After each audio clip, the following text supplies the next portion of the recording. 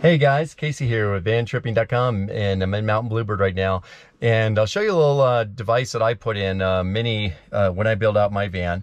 I didn't want to have to like crawl under the van to open up a valve, a ball valve or anything to empty my gray tank, or have to like do the same inside anywhere. I just want it to be pretty automatic, and a lot of times it happens when you're driving down some remote highway and you're like, you know what, this is a great spot to dump the water from washing my hands this morning, right? Or you happen to be parked over a drain, a drain, great, a storm drain on a street, and just so happens it's like a great spot just to be able to go and empty your gray tank. Or you just have to pull up to some other spot where you can just simply hit a valve. Sometimes state parks have these different spots where you can do that, where you can drive right over and literally just like, the most RVers, they pulled a hose and all stuff, and it kind of drains into a drain, but I can drive over it and literally hit a switch. So this is how I do it, all right? I literally can reach back right here.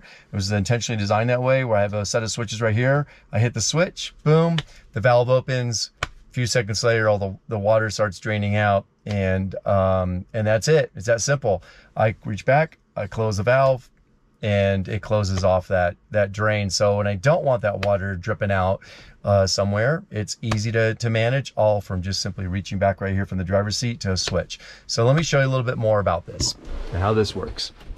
So right back here, as you can see, I've got right here a switch labeled dump valve.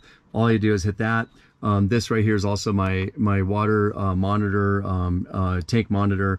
And then what I have right here is a holding tank alarm. So this actually gets triggered when that water level gets high. So it'll light up, and that's all. So just so I know. So that's it. So let me show you what it's like when I go dump my valve.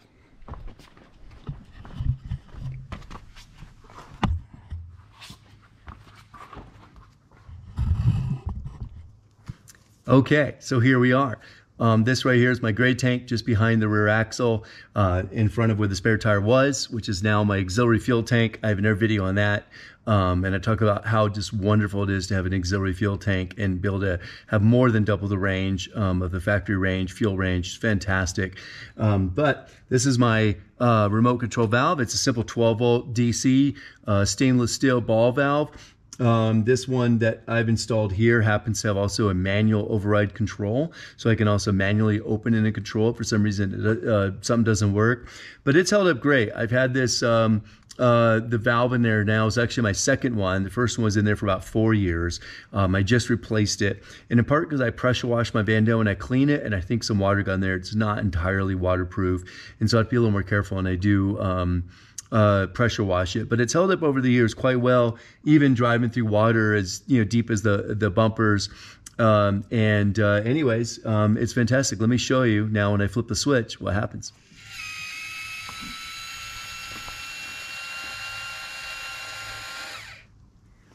Well, I guess you have to have some water in there.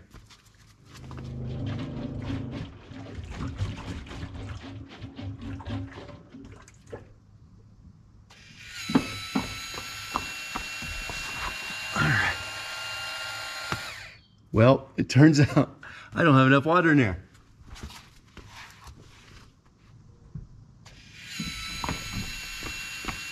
Okay, here we go. Hopefully I have enough. There we go.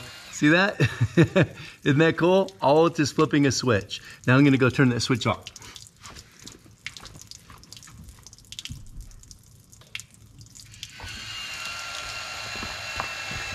There we go. Valve's closing. Now it's closed. Water stops flowing. See? Isn't that great? So simple. These are only about $30 to $40. So very, very reasonable. All right. Hope you enjoyed this, and definitely subscribe. I'll keep sharing more. Let me know what else you'd like, any information on, questions, and I'll help you out.